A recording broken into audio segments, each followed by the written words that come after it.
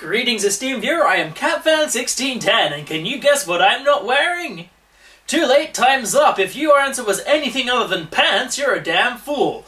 Why am I not wearing pants? Well, because I recently saw this fantastic movie, and I've just ooged in my chuckers.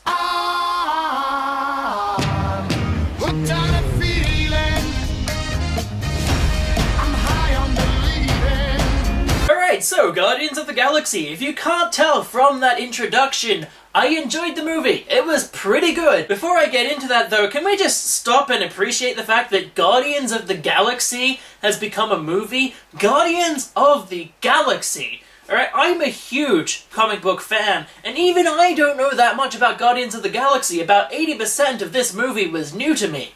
So, that was exciting to do. I mean, it's not like Winter Soldier, where I went in knowing the twist and knowing pretty much what was going to happen. I mean, the S.H.I.E.L.D. twist was exciting, but aside from that, I knew what was going on in Winter Soldier.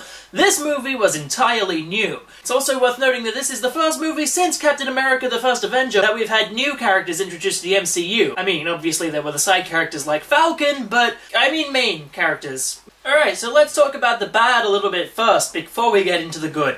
The bad, most people have already said that Ronan the Accuser is kind of bland, and they compare him to Malekith from Thor the Dark World. I respectfully disagree. I don't think Ronan is anywhere near as bland as Malekith in Thor the Dark World.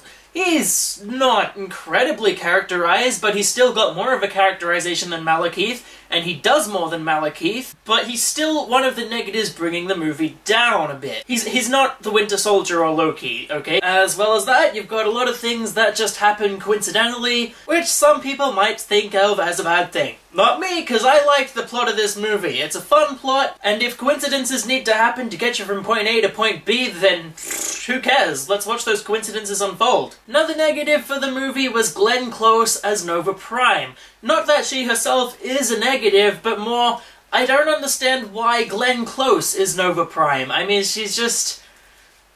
Did Glenn Close want to be in a Marvel movie? Is that why she's here?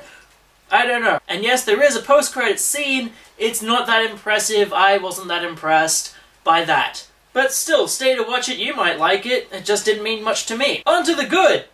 Everything else in this movie. Obviously, we have to talk about the characters, and the Guardians are all played fantastically. I feel like James Gunn, who was the director, sort of looked at these actors and said, you know what, this is what you're good at, let's bring it out of you, because he really does get the best performance he can out of these characters. Chris Pratt is a pretty decent actor already, and he plays a great role as Peter Quill, aka Star-Lord. Zoe Saldana plays a pretty fantastic Gamora. Tell you what, Bradley Cooper and Vin Diesel as Rocket and Groot steal the movie.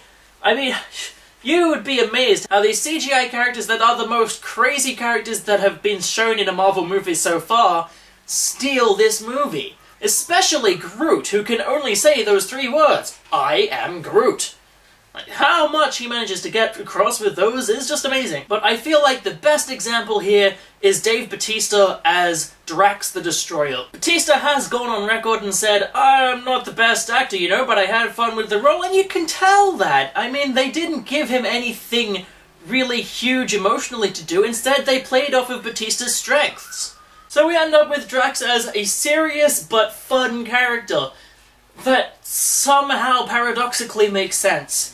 You've got to see it to know what I'm talking about, because I don't want to spoil anything for you. And of course I'm going to talk about the music, because it's a movie and I love movie music. Unlike other Marvel films where the soundtracks have been entirely score, this movie uses a lot of 80s pop as its score. It has less score and more soundtrack, which, you know, is actually pretty good. It was well done. It's all fed to us through Peter Quill's Walkman, which is sort of a plot device and sort of not. You'll see what I'm talking about when you see the movie, because you really should see this movie. Other exciting thing, well, it doesn't tie into the events that are happening back on Earth in the MCU, it does build this universe a fair bit. We get to see the Celestials, we get to see some other things.